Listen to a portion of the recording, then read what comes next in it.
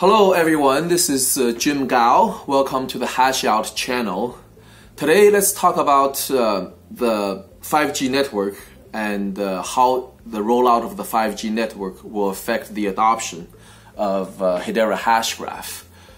As we probably heard, the first 5G network has been rolled out in South Korea.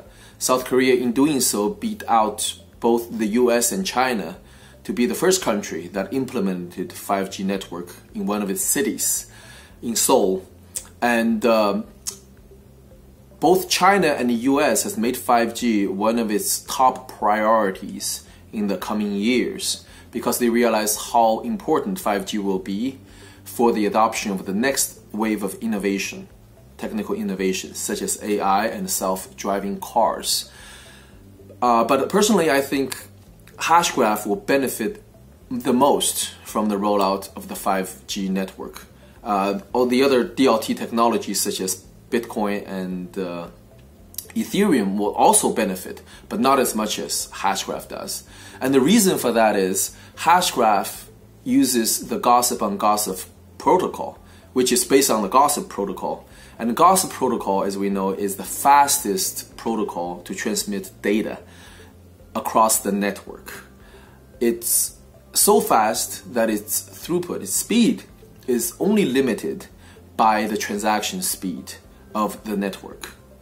So there is tremendous potential that 5G offers to Hashgraph because 5G, contrary to popular belief, that it not only improves the amount of data that you can download in a short period of time, but most significantly, 5G lowers the latency of each transaction, of each transfer of data.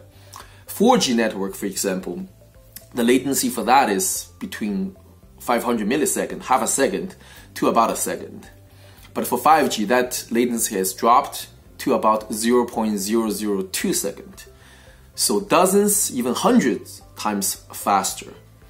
And because Hashgraph's main bottleneck is the network latency, is the speed of the network, is the speed of internet, really. So once 5G network is rolled out, Hashgraph will be the first one, primary technology, that will take advantage of this new technology that we call 5G. The other blockchains such as Bitcoin and Ethereum, they cannot take advantage of this because their bottleneck is not the latency of the network. It's because their algorithm, for example, Bitcoin produces consensus every 10 minutes. Each block comes out every 10 minutes. You cannot speed that up. Just theoretically, it's designed that way. And although Ethereum is much faster, each block comes out faster, still, it doesn't propagate at the speed of the network. You still need to wait for the block to be produced. So network latency has less to do with these blockchains' performance than it has to do with the performance of Hashgraph. And that is why I believe, 5G network will primarily benefit DLTs such as Hashgraph. Although, the focus right now for 5G is that it's going to benefit AI and self-driving cars. It will, for sure. But I think the one technology that's under the radar right now that will be the major beneficiary of 5G is Hashgraph. Nobody's paying attention to it. And once people realize, how 5G and Hashgraph is like match made in heaven, it'll be too late to invest in it. I think right now is perfect time. It's perfect timing. And I saw that T-Mobile, for example, they are rolling out 5G in 6 cities across the US by the end of 2019. And Dallas, Texas is one of those cities. And we know that Dallas is the headquarters of Hedera Hashgraph. So I think it's exciting times. I think Hedera is definitely going to take advantage of that, being one of the first cities to have 5G network, because I believe the first wave of applications built on Hashgraph will be on a 5G network.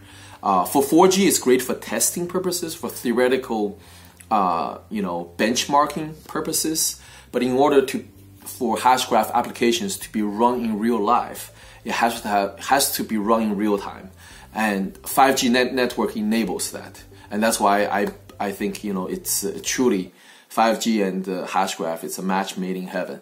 So that's all I have for today. Thank you guys for watching, and I'll see you on the next video.